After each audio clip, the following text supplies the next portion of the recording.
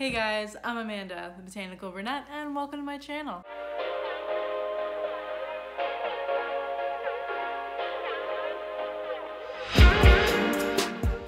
So you guys probably already know what this video is going to be about. It's going to be all about my fiddly fig.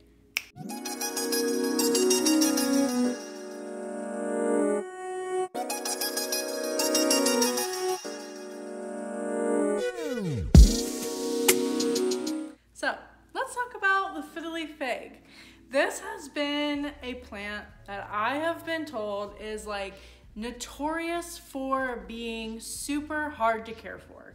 Super like people kind of just steer clear of these trees because they're like, I've heard horror stories about fiddly figs. That's why they got the nickname the fickle fiddle. So this is fig, real fitting, right? I have another one named Newton, which I'm gonna go grab, and then I have a small one that I haven't named yet. So if you guys have a good name for it, leave a comment below and let me know what you guys would name it. But this is Fig, and he's a big boy. I got him around 3 years ago. I actually got him as a gift for my birthday one year from a couple coworkers. He was like a 1 foot tall, bushy little guy. And now he's around 3 to 4 feet tall, I believe. But don't look at him and think like, oh, she just had an easy time with this plant, because we have had battles. I even have a blog on this, so you guys can kind of read the battles that we have gone through. I'm not gonna tell them all today, but we have had mealybugs, spider mites. He has dropped leaves because he didn't like where he was, so I had to move him. It's just, they're very picky, and he probably will not like being moved over here, but the lighting is better, so. This fiddly fig and I have had our battles, but we have come to kind of move past that. So what I do to care for this guy, he's sitting on the side of a southeast facing window.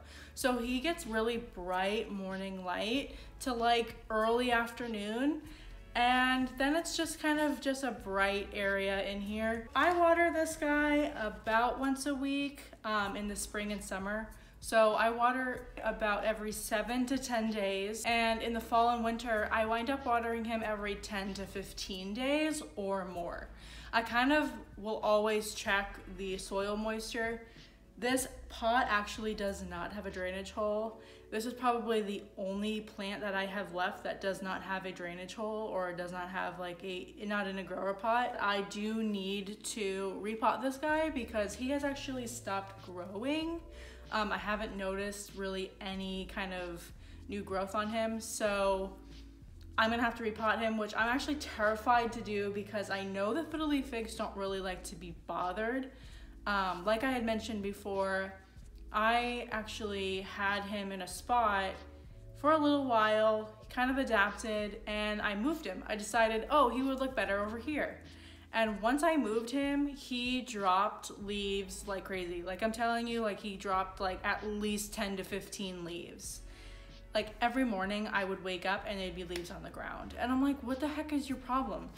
So I wound up moving him back because I learned that fiddly figs can be stressed out if they get moved too much. So we might lose a few leaves since I moved him over. And I've also moved his siblings over too, which I will show you in a minute. I am surrounded by fiddly figs right now. When I moved the fiddly fig and started dropping leaves, then I moved it back and it dropped more leaves. I turned to the internet and I was like, please, like I need help, like I need some tips. And the one thing that I kept seeing pop up was Super Thrive. You guys know, if you've seen my other videos, you know that I use Super Thrive in a lot of my plant stuff, like propagations, and just I do Super Thrive on all my plants once a month. It's just a good source of vitamins for your plants. So I just do that just to kind of, you know, it's kind of like their multivitamin. I also fertilize this plant about once a month as well with the Super Thrive. So Super Thrive once a month and then fertilize once a month in the spring and summer. Once I started using Super Thrive on my fiddle leaf fig, especially this boy back here, he stopped dropping leaves. Stopped dropping leaves. And I'm telling you, like, it was within a couple weeks. Now, this is just my experience. There are other reasons why fiddle leaf figs may be dropping leaves. It could be light, it could be water, and it could be pests. So I know that when he had mealybugs, he was also dropping leaves pretty rapidly. So it could be a number of things if your fiddle leaf fig is dropping leaves. Do know though that if it does drop leaves, they do not grow back. So I will show you my medium size. So I'll show you Newton, because it's fig, Newton, and I don't have a name for the little one, but leave a comment below if you have a good name for the little one. But so this one, oh, it's so heavy. This one, she's a little different. So she is in a little bit of a lower light area. I don't know, you guys can't see the whole thing, but this one's struggling a little bit. She probably would enjoy a little bit more light, but I have her kind of staked up because she started to kind of droop a little bit, and I wanted her stem to be a little bit straighter, but she's doing okay where she is. I'm actually gonna put her back down. She's doing okay where she is. Again, she is in a lower light area, so she's in the room that gets the southeast facing light, but she's on the other side of the room. So she does get bright light in the morning and early afternoon, but like afternoon to evening, it's pretty dark. And then we have this little guy. This is my little one. And this is actually a propagation from this big guy. So at the bottom, they grow like new, kind of sprouts coming out. And I just kind of pulled it out. You know, it had great roots. I pulled it out, and yeah, has been in this pot for a little while. This is actually a candle jar. I do have a grower pot in there as well. But it sits on my dining room table. It gets north facing light, so it doesn't get a ton of light in the morning or afternoon, but it gets a lot of bright evening light. So I guess as long as the fiddle leaf fig gets a good amount of bright light, it will thrive. One thing that I will tell you about fiddle leaf figs is I, about once a month, will wipe down the leaves. I find that the fiddle leaf fig's leaves get more dusty than any other plant that I have in my collection. I don't know if it's because he's big. I don't know if it's because they just are like dust magnets.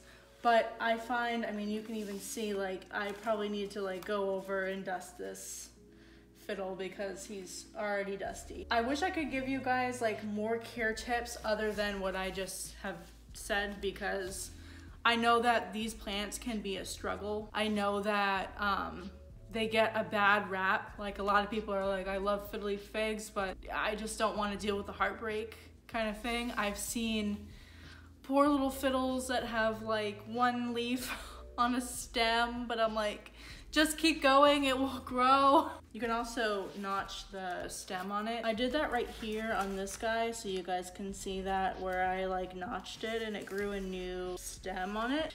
You literally just cut a V shape or wherever you want a new growth to grow on the stem, and it will grow a new growth. I have not tried to propagate it. I know that a lot of people will do air propagation, kind of wrap moss around the stem and propagate it that way. I have not tried to propagate these. The only thing that I've done is kind of taken it out of the soil, like a new growth. This guy actually has a new growth as well, so I might either keep that or leave it. I don't really know yet. I'm just letting him ride for now. So fiddle leaf figs will also get this thing. This happens when you overwater your plants other than root rot, it will show you this stuff. I can't remember the name off the top of my head, but I'll put it up here so you guys can see the name. But that happens when you overwater your fiddle.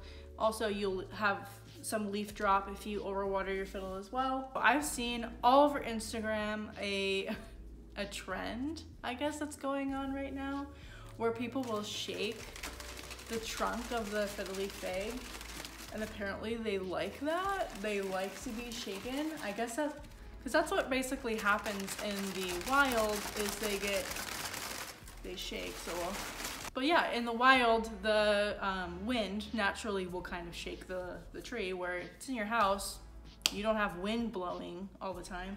So I know people that do this every day. They'll go over and they'll shake their fiddle every day. I do it once in a while, I don't know. But when you shake it, it will kind of train the trunks to be a little bit thicker. It kind of tells the plant like, hey, we don't want to break in half due to all this wind. So we're gonna thicken up our trunks so we can kind of withstand the wind. But at home, they grow kind of thin just because they don't get that. It's kind of like when you're like building muscle. It's kind of like it builds muscle, so it thickens up the more you kind of use it. But that's it. I mean, if you guys have any questions, please comment below. I'll be happy to answer any care questions that you have. That's just kind of what I do for my fiddle. And also, don't forget to like this video at the end, and also subscribe to my channel if you haven't already. If you're new to this channel, hi, I'm Amanda, the Botanical Brunette, and this is Fig, as you guys already saw. But that's it. That's it for today. I hope you guys all have a great day and stay botanical.